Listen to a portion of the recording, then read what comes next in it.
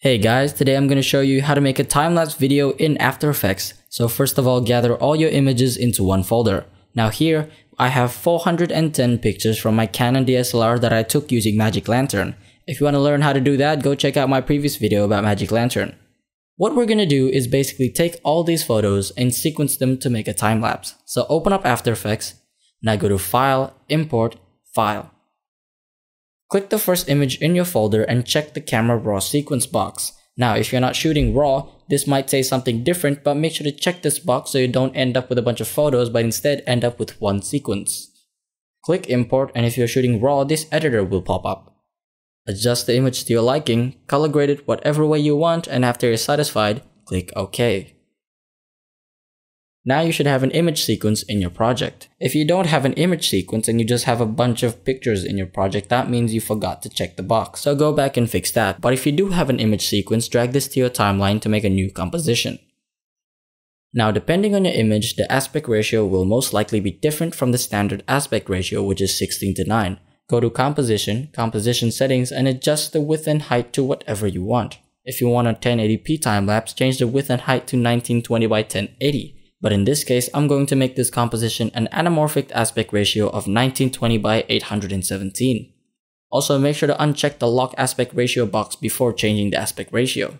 Now you're also going to change the frame rate of the composition. I'm using 24 frames per second because I shot the time-lapse knowing it's going to be 24 frames per second, and also because that's the cinematic standard. Now click OK.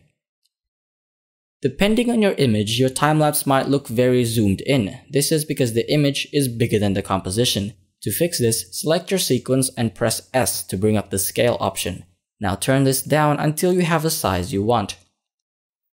Now the cool thing about this is that because the image is bigger than the composition, that means we can animate the position and scale to make it look like a moving time-lapse. I'm going to make this time-lapse start by looking slightly upwards towards the sky and slowly go down to focus on the tower. So I'm going to set my starting position by pressing P and clicking the stopwatch to add a keyframe in the beginning of the clip. Now go to the end of the clip and set an end position. That should automatically make a keyframe. So now the time-lapse will slightly tilt from the top to the bottom. Now of course this is completely optional. If you don't want to animate the time-lapse, that's up to you.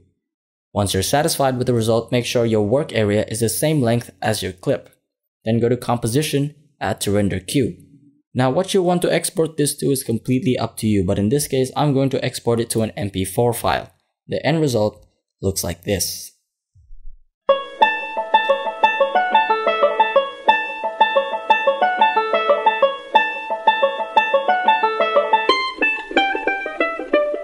And that's basically it. If you have any questions, leave them in the comment section below, or better yet, ask me on Twitter. But until next time, stay classy.